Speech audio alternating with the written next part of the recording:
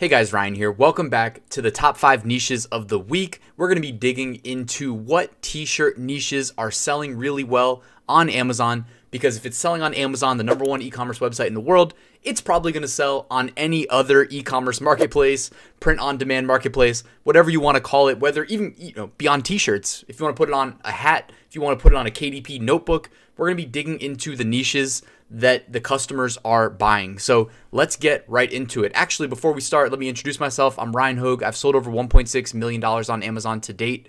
And if you want to follow the links in the description, I have a free print-on-demand mini course that walks you through how to set up the Printful Etsy integration completely free, deliver 1 lesson a day by email. Got a print-on-demand Facebook community. I publish passive income reports each month. If you want to follow those, just hit the subscribe button. And then if you want to be notified when I drop these videos, just hit the little bell icon that pops up. And I have a full-blown print-on-demand course. It's basically a couple different courses rolled up into one, so it's a pretty good value. It'll walk you through the step-by-step of getting started, how to sell print-on-demand on places like Amazon, Etsy, eBay, and then about 5 other marketplaces where I show you how to automate uploads. So you basically can, well, you can literally do it on autopilot.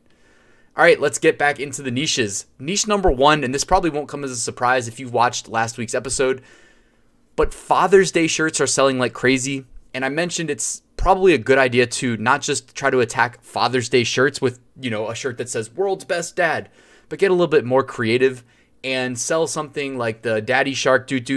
This has been proven to sell. This was, basic, not just Daddy Shark, but, Mommy Shark and Sister Shark and everybody. This design's been selling like crazy. I personally don't have any kids, but I know that this is like a viral hit song amongst young children, and I am from the DC metropolitan area, and when the Washington Nationals won the World Series recently, this was just one of those team memes. I think it's because one of their best players used to walk out to the plate, and he would walk out to this song, which they'll play. Everybody gets their own walkout music when you play home games. So this was a big meme. People during the World Series run were dressed like the Sharks in the crowd, and yeah, it was a whole thing. So I know people in my area where I live would definitely love this shirt, and it comes as no surprise that consecutive years ranking extremely high in the Father's Day niche, which is selling really well right now. All right, niche #2.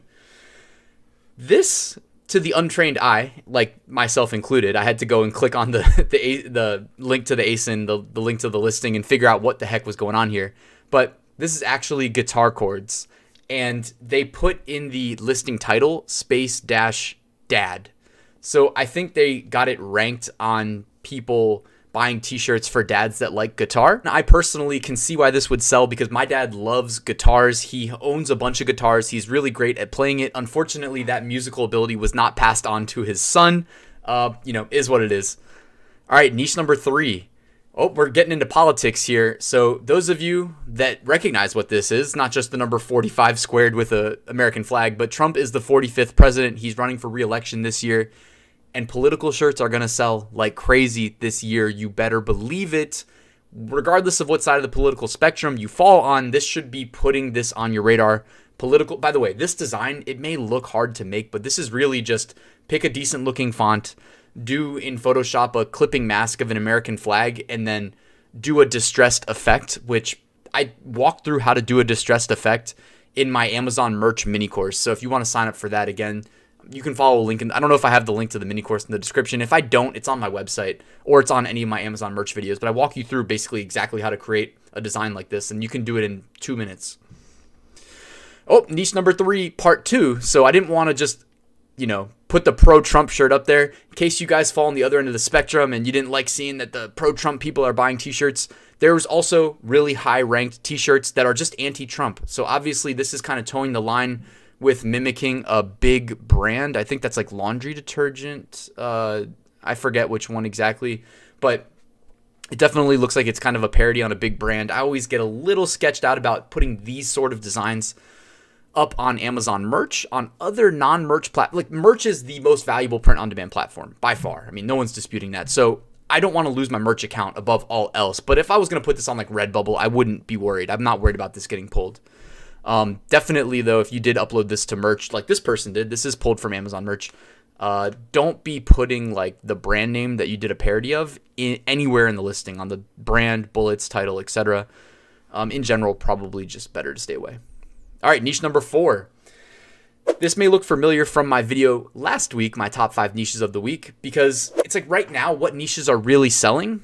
Well, a lot of Father's Day, a lot of graduation, and those are pretty much the 2 predominant niches. So I had to include another graduation design in here. Last week I showed the same design, except for they swapped out sister for mother. So that's another way, by the way. If you're in tier 10, you might be like, oh, I don't know if I have the upload slots to be doing that. You know, it's your call. But if you are in like tier 1000 plus and you're taking the time to make a nice looking design like this, go ahead and swap the word mom out for sister. You know what I mean? Swap it out for father and brother, etc. And I'm actually, you know, very soon going to talk more about a Chrome extension that I built with a friend that allows you to basically automate design creations with variable pieces like sister. And you could also swap out class of 2020. You could make 2020 a variable, sister a variable, and you could download, you know, hundreds of designs at a time. It's just going to do it for you. It's a Chrome extension. I'm going to be talking more about that in the near future. I'm just getting the, you know, last couple pieces tidied up. Niche number 5 out of 5. I survived nursing school class of 2020. So it's another class of 2020 graduation design, but just wanted to show that like you can include different, you can attack it different ways. Like the last one was for the sister of a graduate. This one is for somebody that survived nursing school. Obviously you can swap out the nursing piece with law school. You know, my sister graduated law school not too long ago, and you could, you know, maybe, I don't know, it wouldn't be easy to flip the design piece there with the heartbeat, because obviously that's tailored to nursing, but you know, it's up to you how much time you want to spend on these designs. And again, your design strategy should be tailored to your tier if we're talking about Amazon merch.